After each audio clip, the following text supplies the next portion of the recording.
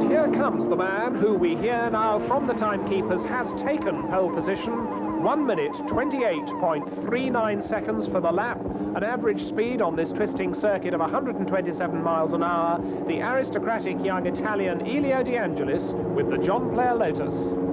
We're with the pole-setting driver Elio de Angelis with Team Lotus. Elio, this is your second pole position ever in your career. Yeah. Is it harder to start from pole and have to lead the group? I think it will be much more easy than start from the back of the grid. No, I think it will be quite easy because our car is very well balanced, and with race tires we are in good shape. So. What about the heat here at Rio? It's one of the hottest tracks you'll attend all year. Actually, it's quite hot, but not as hot as was in January, so will be feasible, will be good. Elio, you're one of the few drivers in Formula One that has stayed with the same team throughout the years. This is your 5th year with Lotus. You must be pleased that things are coming about right for you now.